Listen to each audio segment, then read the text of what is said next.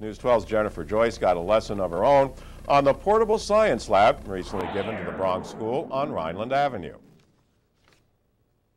PS 83 relies on a high-tech science lab on wheels for its science curriculum. It takes an empty room and turns it into a multimedia learning environment. Complete with tools to allow teachers to use a projector screen instead of a blackboard, mini computers for students to calculate their findings, and remote controls for test taking. Another thing that I can do on this lab is give them a test without paper and pencil. They can answer the questions using a remote control.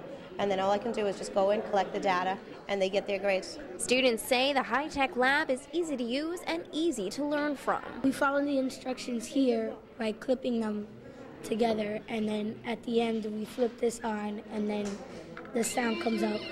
We had moved the light gate 40 centimeters apart so we could measure how fast the car has been going from point A to point B. They feel better using the equipment that the real scientists are out there using, so they really feel like real scientists. The professional-like equipment comes at a fraction of the cost. The mobile lab totaled about $50,000 and can be used for the entire middle school, compared to $500,000 for a brand new classroom lab. The school says in a technology-driven world, students need to learn from the latest high-tech devices. The science teacher says the mobile science lab has brought her class to life. She says it used to be based on a textbook and now every day is interactive and high-tech.